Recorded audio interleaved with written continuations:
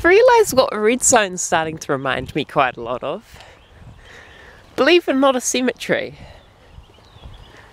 Now that seems weird, but when you come to think of it, all the patches of trees and all of that, it's like a cemetery but without any headstones.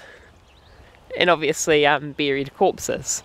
But but yeah, no, it does remind me of that, you know, the clusters of plantings and yeah, and just sort of the order, but at the same time the chaos of it.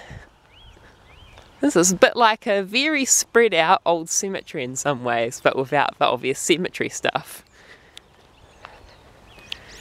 Interesting, isn't it?